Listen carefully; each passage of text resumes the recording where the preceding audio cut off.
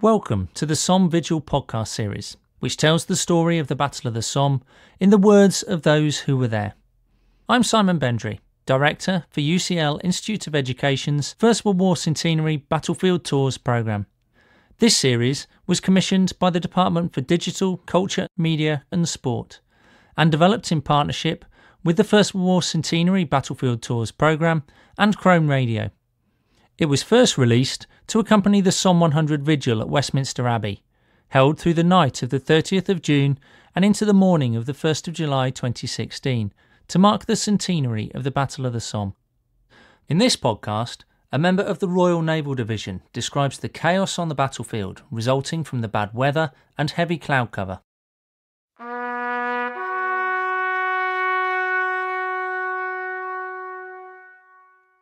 Bad weather and heavy cloud cover added to the chaos on the battlefield. Able Seaman Joe Murray was born in 1896. He served with the Hood Battalion, 63rd Royal Naval Division in the Gallipoli Campaign in 1915. Following the British withdrawal from the Dardanelles, his battalion found itself on the Somme. Joe describes the scene on the front line. It was very misty, a really wet mist. It wasn't a Scotch mist, it was a double Scotch mist, nasty, wet and claggy. As soon as the barrage opened, the sky turned red, just like the ironworks at home across the Derwent Valley. When they were drawing their furnaces, you'd get a red glow, and that was the picture I saw looking back over the lines at our own barrage. The whole sky was lit up, and you could feel the shells. You could actually feel the damn things going over your head like a wind in the fog. There were 12 or 13 rows of barbed wire in front of the first trench, and when the bombardment goes into that, it's supposed to cut it. But it doesn't destroy the wire, it builds it into a bloody heap with gaps in it here and there. And when the enemy's alive and awake to the idea that you're coming, they've got their machine guns trained on these gaps, therefore you get slaughtered. But we got through it, some of us anyhow. There didn't seem to be many of our chaps around as we pressed forward and entered the second line.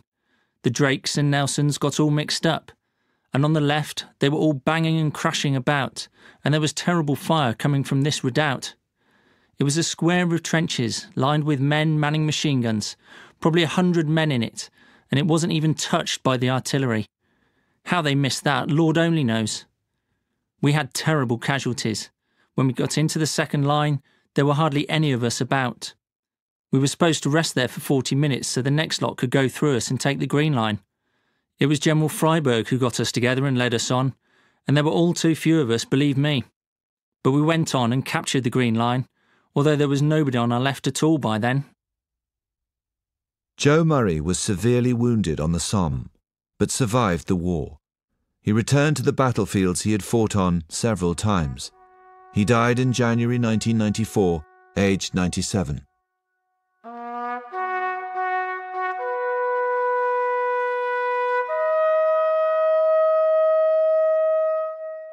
You have been listening to The Story of the Somme, a ChromeRadio production for the Department for Digital, Culture, Media and Sport, in partnership with UCL Institute of Education's First World War Centenary Battlefield Tours programme.